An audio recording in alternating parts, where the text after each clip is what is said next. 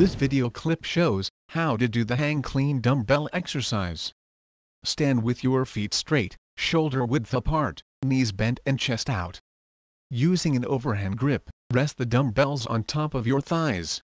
Forcefully pull the weight up by extending your hips and legs.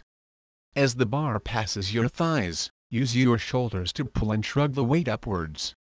Keep the weight close to your body. Do not jerk the weight up. Steadily rise and accelerate as you perform the lift. At about chest level, bend your elbows and rapidly squat under the weight to catch the bar on your shoulders. Then lift to a standing position.